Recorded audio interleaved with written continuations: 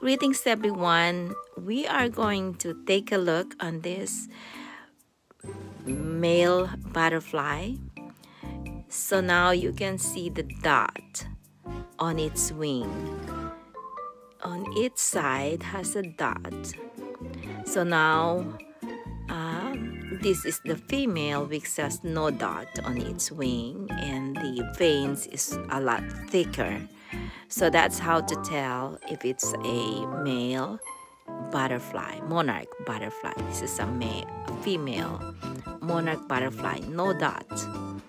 See there's no dot, and it's got a thicker looking veins.